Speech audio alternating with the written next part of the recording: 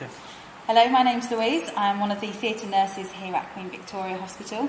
To follow on from our microsurgical instrument setup, we are going to have a look at the venous coupler, which for us comes in 3 instruments in one set. We have the coupler instrument itself, we have a measurer, and we have a pusher, or also known as a hockey stick.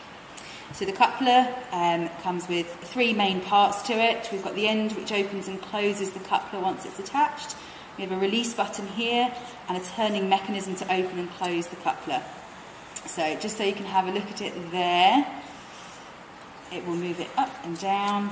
So it's always important to check when you're first getting it out that you're checking that your turning mechanism works properly and that it is very, very smooth and there's no jolting or getting stuck.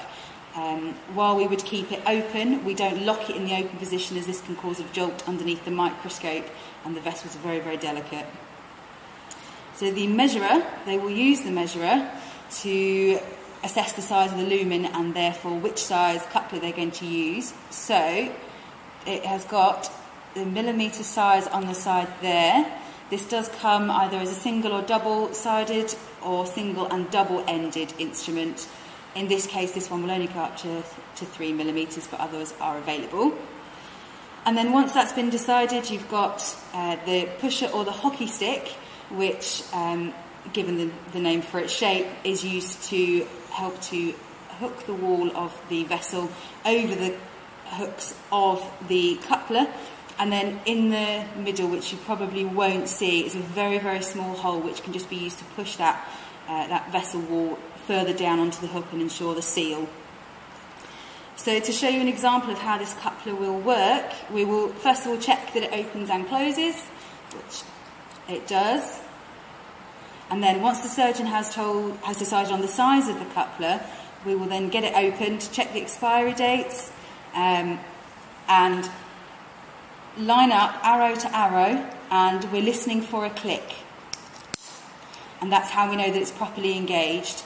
So when I'm handing it over to the surgeon, I will tell them the size, just to reiterate and make sure it is the right size, and also tell them that I've heard it click, so they can be reassured that it is. To release it, if for any reason you don't want to hand it over, you're changing it, or they've handed it back to you once they've used it, press the button and just pull it away. So if you pop it back on for me, Louise, and then I want you to take the top off, and then just demonstrate how you use the pusher over.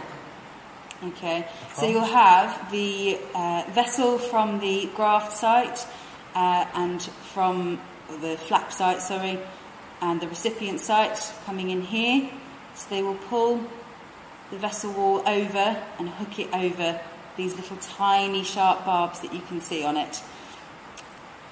They can then push down in this mechanism with that little hole I mentioned at the end of the forceps, and then once they're happy, they may use some Hepsal in the lumen, and then they will start to close, and that will secure it closed. Some as well will like to get a mosquito, a very fine artery clip, just to press it to make sure it's nicely sealed and that there's no small holes or gaps in it. And then once they're happy with that, they will then release it and take it apart. Okay, so just a couple of considerations in the coupler size. We tend to measure both ends of the vessels that are due to anastomose, and we will select then the middle size as the go-to coupler size. We always place the coupler on the free end and move that into the fixed end, and then you'll have a bit of a job if there's a big size mismatch between the 2 couplers, but certainly it's easier to get a larger vessel on a smaller size than a small vessel on an overpicked size for coupler as well.